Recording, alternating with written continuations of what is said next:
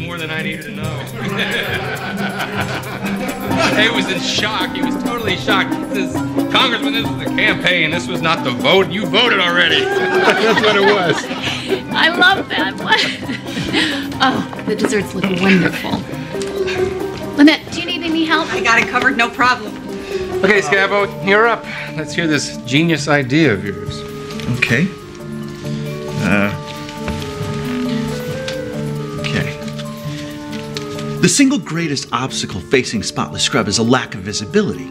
We need to concentrate ad spending in places where women spend the majority of their time. For example, large chain grocery stores. Picture Spotless Scrub ads on the side of every mother's shopping cart. Interesting. Oh, you know what'd be even better? Dry cleaning bags. What? No, really, hear me out. Put a big Spotless Scrub ad between a woman and her cashmere sweater. I guarantee you'll get her attention. Honey, that's great. I'm in the middle of a thing here. Oh. She's got a point. I would notice that. And those dry cleaning bags hang in our closets forever, and so it is like constant advertising. Exactly.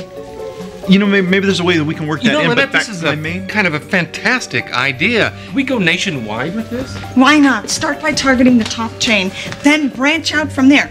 Boom, boom, boom, mass saturation. Oh, and you know what else would be a great idea? Here's the thing. While Lynette was commanding everyone's attention. From the market, you know what I'm saying?